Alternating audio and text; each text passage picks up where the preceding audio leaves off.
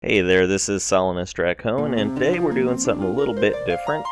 My good buddy Rambler81 has challenged me to do a 4 black belt or 4 monk run of Final Fantasy 1.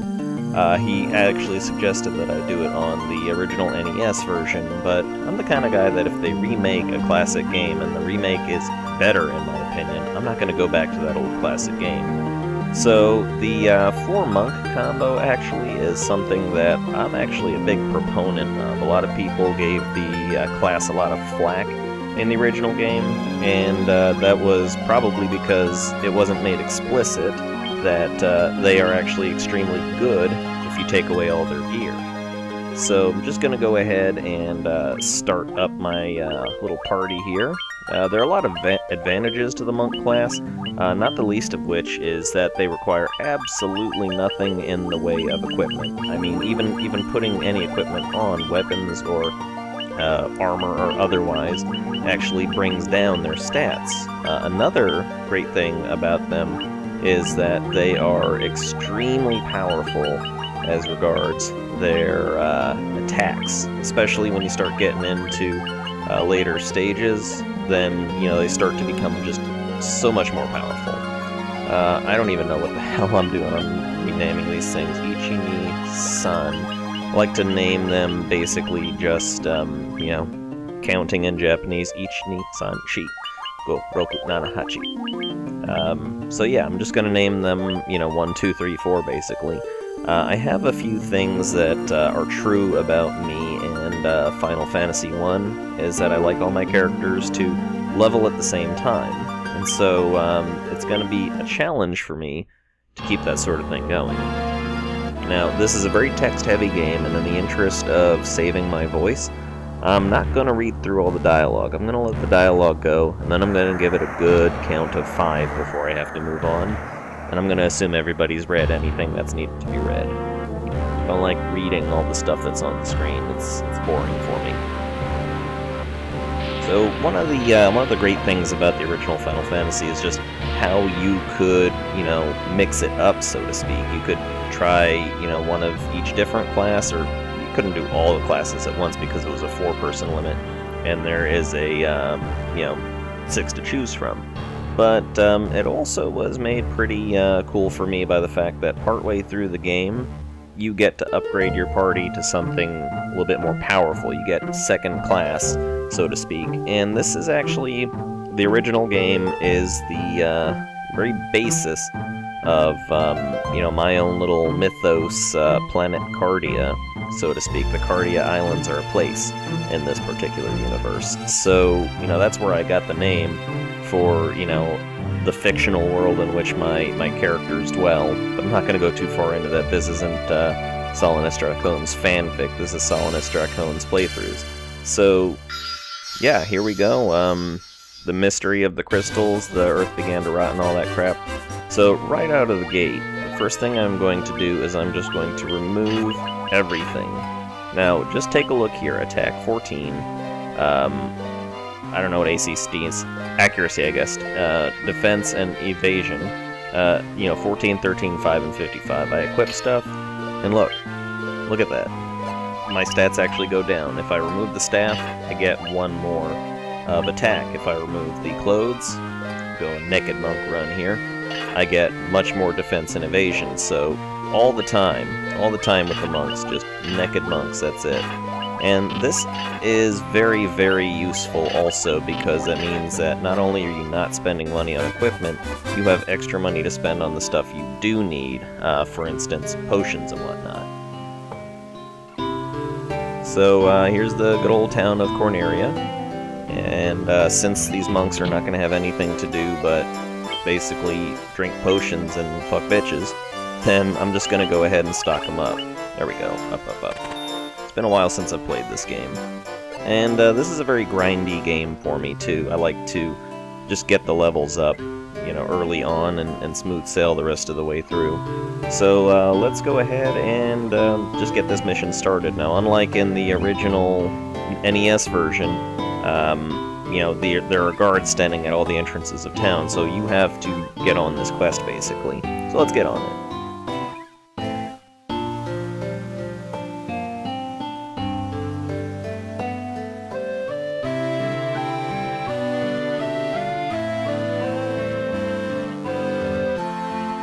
Okay, we'll see the king. What's up, king?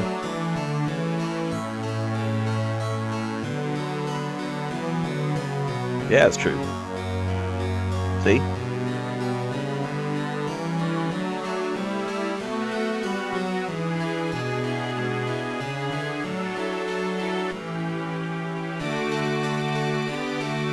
Yep, we've come.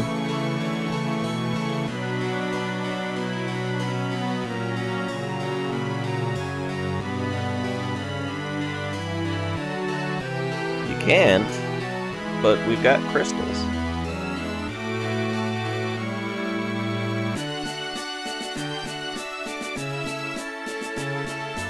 See, we got crystals.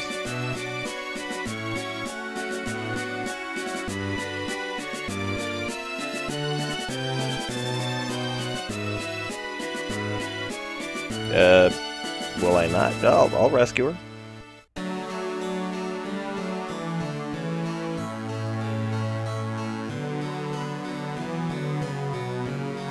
Yeah, that sounds like Garland, alright. Good old Garland, kidnapping princesses.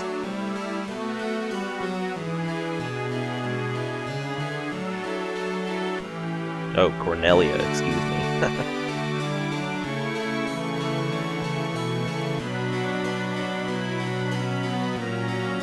Chaos Shrine.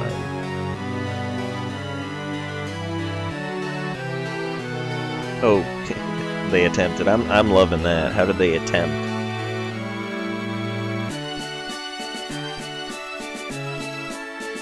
He's the finest swordsman, huh? We'll see about that.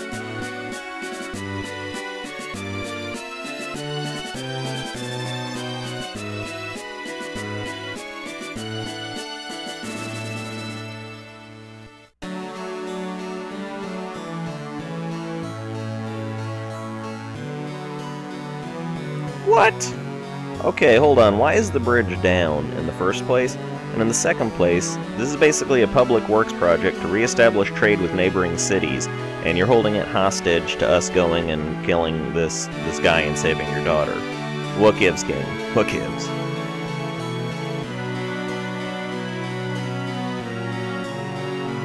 Alright, so, you know, dubious reasons for the king to send us off. I mean, obviously we're gonna save the princess because it's the right thing to do, but I mean, he's like, if you don't save the princess, I won't build the bridge. So I'm gonna go ahead and make my first save here because I don't want to have to sit through that crap again. And yeah, I've had there's a previous file that I've had, and I named them 1, 2, 3, 4 in German speak. So yeah, my first order of business is I just want to get these guys up to level 3. I usually like to get to level 3. Cool thing about monks is you really don't have to do anything with them but just point and attack. That's it. So, you'd think in a game like this that there's not a hell of a lot of danking that could be done. What could I do to dank this game? Well, my lovelies, you'll see when it gets to it. I'll let you know ahead of time when it happens. But it's a good one. So yeah, as you can see right off the bat, I am doing some pretty good damage. Alright, let's record what kind of damage I'm doing. Alright, 30 damage bare-fisted to an imp. Let me go ahead and equip the staff on my guys. And then we will see what kind of damage difference it makes. So around 30-ish, unarmed. Let's see what we do. See, 15, half the damage with actual weapons in our hands. So, I mean, yeah, just once you've taken the equipment off the monks, leave them naked for the rest of the game. They will be the better for it. And you'd think, oh yeah, you gained a level, all this stuff increased, I'm just gonna skip through the stats because they're my stats. So yeah, again, you just always want to leave monks naked. That's it. So, cool, I got a level up. And let me go ahead and get one more. I think that's all I'm gonna need to fight this chump Garland, who's such a fine-ass swordsman that, you know, 4 kids with their bare fists are gonna go take him down.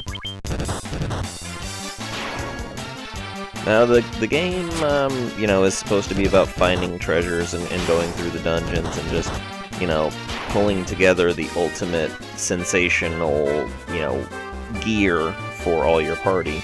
But you're kind of freed up from having to do that here, so I mean, mainly the draw for picking up treasure is going to be to sell it off and buy more potions and such, but really, I mean, we're going to be making money hand over fist just from killing enemies and grinding a little bit, so you know what?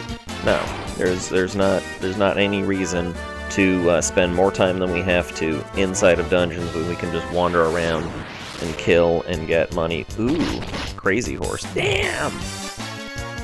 Alright, well, I'm going to try this. Let me go ahead. You do not normally get a crazy horse this early on. I don't know why I did that. I should be okay. I just don't want any of my guys to die this early. That would just throw me off. But yeah, crazy horse, that's some good EXP right there. Alright, so I'm just going to go ahead and make a quick little drop-off at the inn. And it's fun that, you know, in this game you get an actual save file that you can control. It used to be that the inn was where you saved, and that was it. And this is back in the days also in the original Final Fantasy on the NES where you had to actually hold down the reset button while you pressed power, otherwise something bad would happen. I don't know. Okay, so all rested up and ready to go.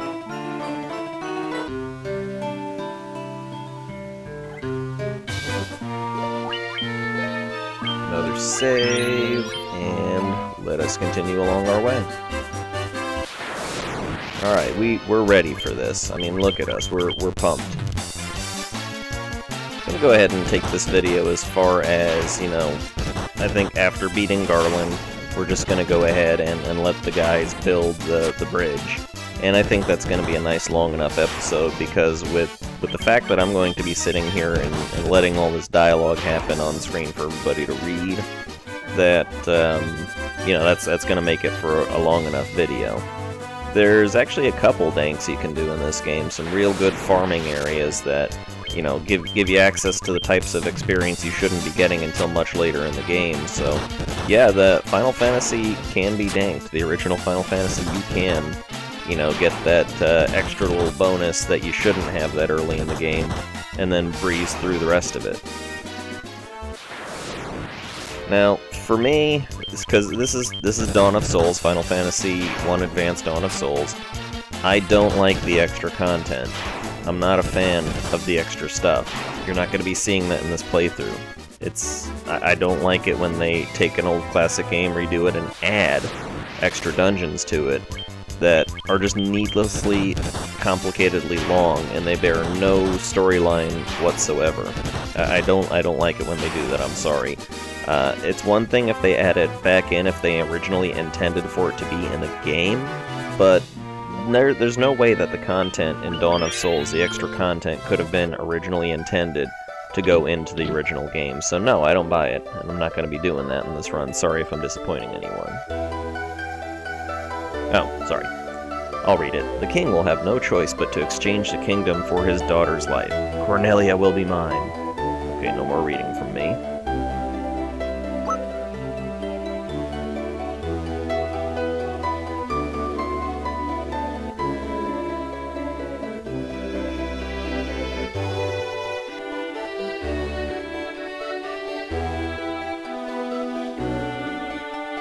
He's quite full of himself. Sure he will. Alright, so this is the big bad man himself. Let's see how long it takes. He does not have a ton of health.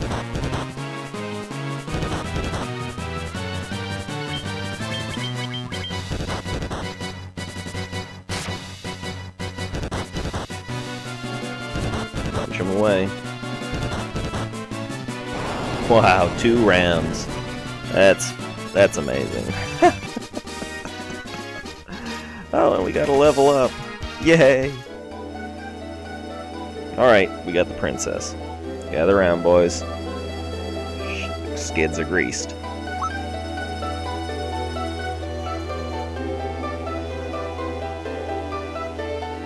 Oh, I can think of a way. I'm going to hell.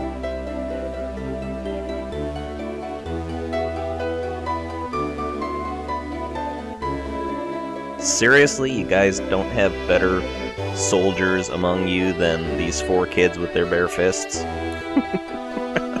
Oh, God.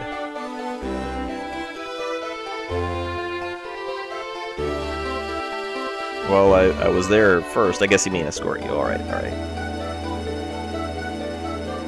And then jump cut.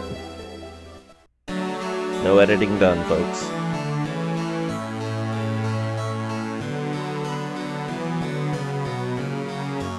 Hey, no problem, King.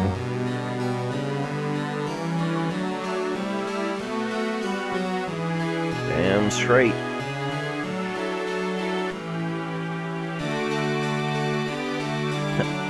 I have a feeling you're going to, whether you may or not.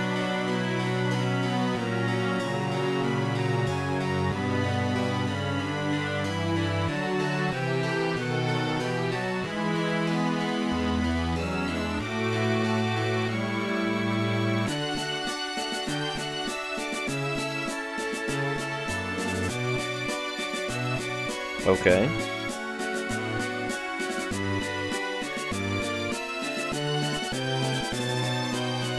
Wait, on the continent to the north? No. Maybe. I'd have to take a look at the world map.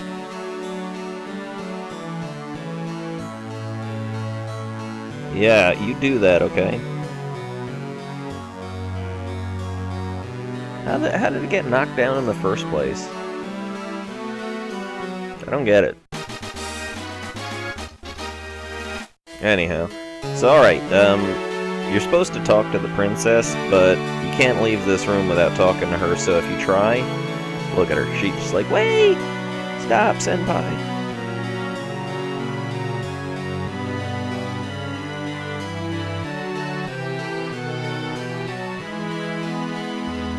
Wow, that must be a damn well put together loot.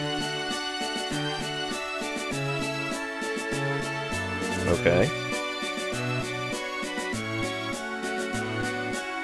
Alright, guitar will aid me in my journey. Okay, cool. I mean, there isn't a bard class, but alright. I've obtained the loot! And that merits celebration. Alright, now can I go? Is that alright? Okay. Okay, so I'm heading on out. And that's probably some of the heaviest dialogue you're gonna get in this game. Aside from this crap.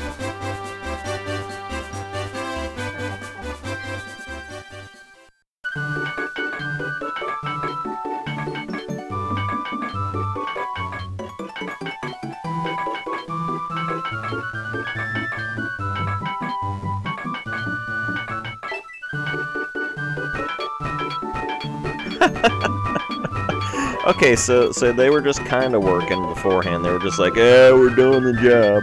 And then this dude shows up like, alright, it's time to really work. Wow, let's really work. And then they fucking got the bridge built, like, right before our eyes in like 5 seconds. What lazy chuckle fucks.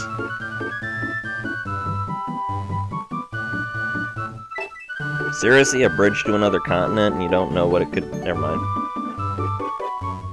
Video game logic.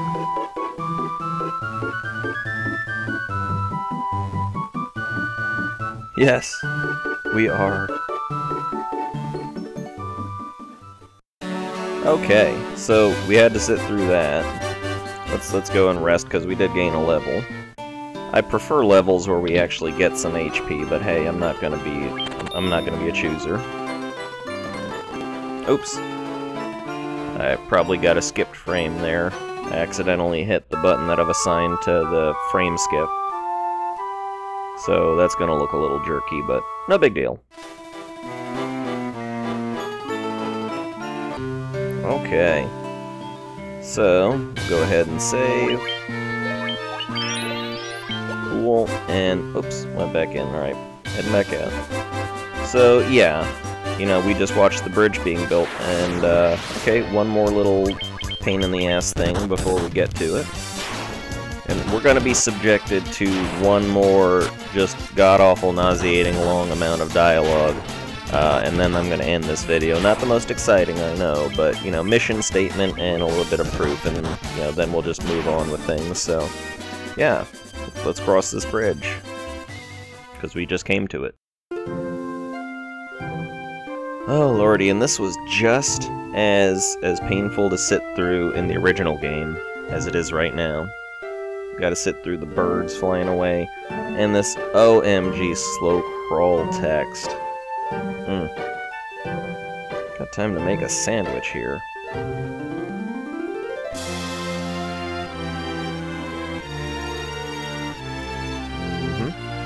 Really great task.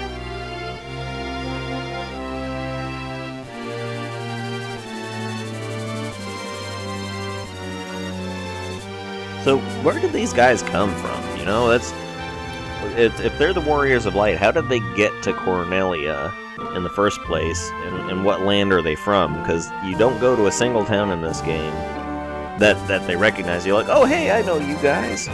So you have to make your own headcanon, almost. You know?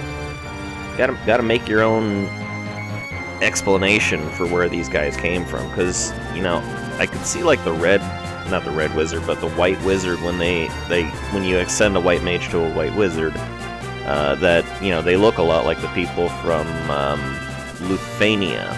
So, you know, that makes sense, and I come up with my own headcanon that, oh, well, the red wizard must be descended from them. Well, not the red wizard, I keep saying the white wizard must be descended from them. Holy moly. Ho-ho! Title drop. Roll credits. Okay, no, obviously that's not it.